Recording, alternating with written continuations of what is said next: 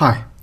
Now in this tutorial what I want to do is talk about velocity vectors, and the best way we can do this is just through an example. I've got here that a cyclist moves with a velocity of 3i minus 4j meters per second, and taking the unit vectors I and j in the directions east and north respectively, what we've got to do is calculate the speed and the bearing of the cyclist. Now if I was to draw a sketch of something like this, let's just say we have an aerial view, okay? We're looking down where we'll have our north direction as up the page here, and we've got west, east and south. So our unit vectors I and j, I is in the easterly direction, just mark that in as I, and j is in the northerly direction, like so, okay? So there are base vectors. So if we were to sketch this, we've got our north direction, okay, like that. And if we say our cyclist, let's just mark the cyclist there just by that circle. If we say that's the cyclist, and we mark in the velocity of the cyclist as essentially being 3 units in the I direction, let's say that's 3 units across then to the right, and we've got minus 4j, so that's going to be 4 units downwards, okay? We're going to have the cyclist velocity something like this, okay? We can mark it in as an arrow there, where we've got our components then as 3 units that way and 4 units down. So the cyclist is moving by this amount every second. In other words, the cyclist is just going to move from here to about there in 1 second, and then in the next second it's going to move that unit of distance, and so on. Let's just put the cyclist back to where he started, okay?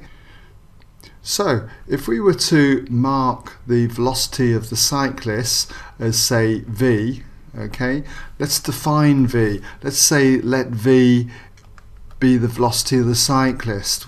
In other words, v equals 3i minus 4j. Notice I'm having to do the squiggles under the vectors here because I can't write them in bold print. So if that's v, 3i minus 4j meters per second, if we're to find out the speed of the cyclist, speed is the magnitude of velocity. In other words, it's represented by this length of the vector. So to get the magnitude of a vector, all we need to do is to use Pythagoras' theorem. Remember this notation for the magnitude of a vector, okay? So using Pythagoras' theorem, it's going to be the square root then of the sum of the squares of the components. So we've got 3 squared plus 4 squared. Notice also that we don't need that negative sign in here. Okay, so what we've got then is the square root of 9 plus 16, the square root of 25, and the square root of 25 gives us 5. So the speed of the cyclist is 5 meters per second. Now we're also asked to find the bearing that the cyclist is going.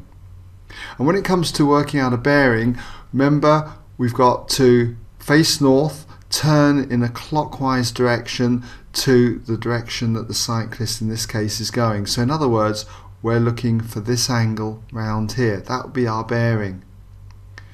And to do that, what I'm going to do is work out what this acute angle is in here. We'll call it theta in this right angle triangle. So to work out that bearing, we'll just give it a subtitle here, bearing. Then by trigonometry, I can see that I've got the opposite side to theta, it's 4, and I've got the adjacent side to theta, which is 3. So we're going to use the tangent of theta, the tan of theta for short. We know that tan of the angle theta compares the opposite side with the adjacent side, so it's going to be 4/3, 4/3. And to get theta, we therefore find theta by taking the inverse tan of both sides. So we've got theta equals the inverse tan of 4/3. And if we work in degrees, okay, make sure your calculator's in degrees mode, then what you get is 53.130 and so on degrees.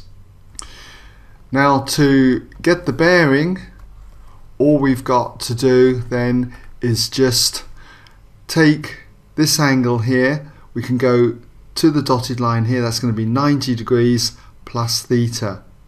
So therefore we can say that the bearing equals 90 degrees plus theta, theta being 53.130 and so on degrees.